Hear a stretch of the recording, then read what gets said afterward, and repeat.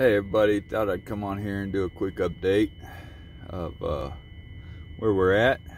I am currently staying in the hotel over my shoulder, not at the border wall, but we did hear from Border Patrol yesterday about the complaints we submitted due to them putting hands on us when we were trying to get some pictures and feed and give water to these kids and Bibles.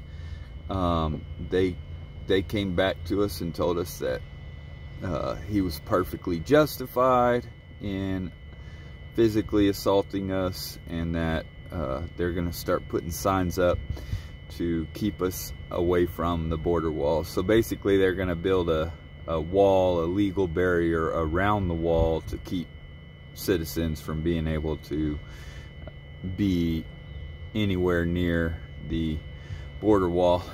So that being said, we may have to contact some constitutional lawyers. He had no legal standing to put hands on me or put hands on Jason like he did, and their department is upholding those actions.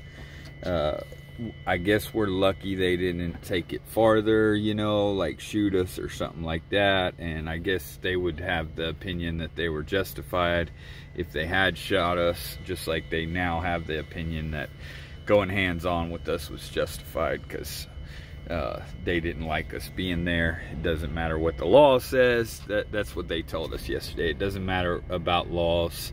It's just about what their feelings are in the moment, and whatever they do is perfectly allowed.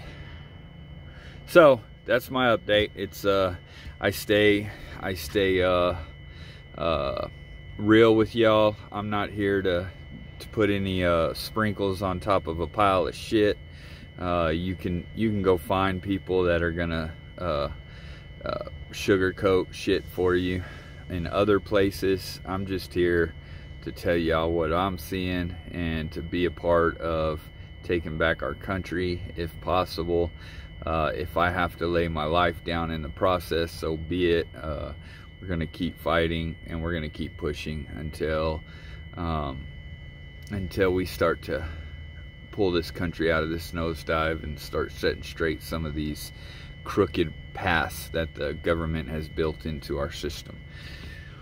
That's what I got. Bye.